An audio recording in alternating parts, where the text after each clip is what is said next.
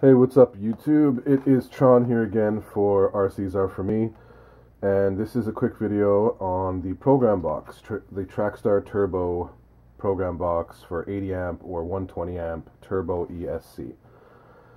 So I'm making this video because there's another video on this exact same issue that you'll run into if you buy this program box for this ESC setup, and I'm going to walk you through what I did to deal with that issue. The other video, which I will give credit to, shows one method of dealing with this issue. I would not recommend that method. I would assume that that method is for people who are, I don't know, just don't use that method. It's very archaic, and I wouldn't, you could run into damaging everything that you bought here. So what's going to happen is you'll buy the card. It'll come with a menu tree on the back that essentially means nothing as far as what's in the system. At least I didn't think so. You'll take it out. You have your lead for your ESC. The lead has a little tab on it. I don't know if you can see that from there, but I'll try to show you. There is a little tab on this lead, right on the end here on this side, that sticks out, making it not a perfect rectangle. And the two receptacles in here, I'm going to cover this up for a moment, are rectangular, and you're going to be using the blue receptacle here.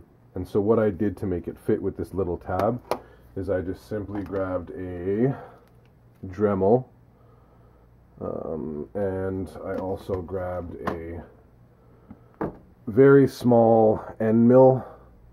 I don't know if you can see that at all. I'll try to bring it out here so you can see it somewhat, but very small end mill, maybe 63 thou, pretty small, with a 1/8 shank through that in the Dremel, and burned out a hole right in the edge there to make that little tab have a place to fit into on the side to the left. And so then you can do that. You can take this, plug it into there, line up your negative to your negative. I've got it hooked up to the motor, and now I'm going to give it power like that, and I'm just going to turn it on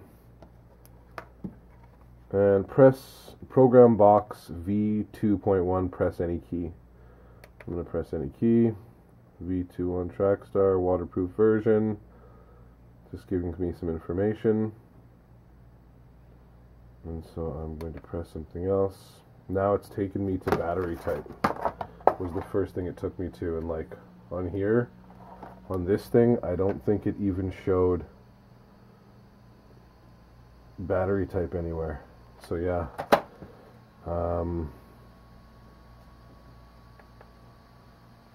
we can oh wow, okay, well, drag brake, I don't know if you guys can see this, but it's showing us drag brake, motor timing, acceleration low. I'm going to change that to medium. Forward limit 0%, reverse limit 10%, drive frequency, that does a bunch of interesting stuff. Deadband 2, that's always great. Reverse rotation is normal. Restore default, no. Battery type, I sure would like that to change, but it doesn't, so whatever. Oh, battery type, NIM or auto detect. I guess we're going to do auto detect. Operation mode, forward only. Forward, reverse. Let's go forward and reverse. Okay, now I'm pretty sure I just like shut this off with my switch here. Unplug this. And now I'm pretty sure that when I put in my receiver, so this goes into the throttle section here. Sorry guys, bear with me. Into the servo, grab the transmitter, blam, turn that on, turn this on. It's going to make some sounds.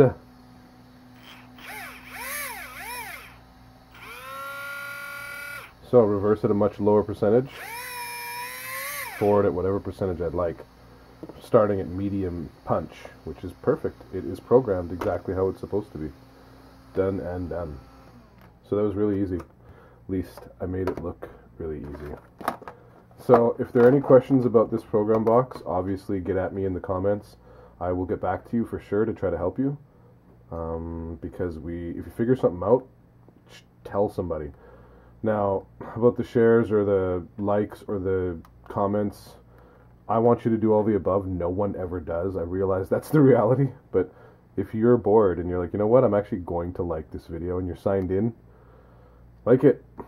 Alright, thanks so much. I hope you enjoyed this video. I hope it helped.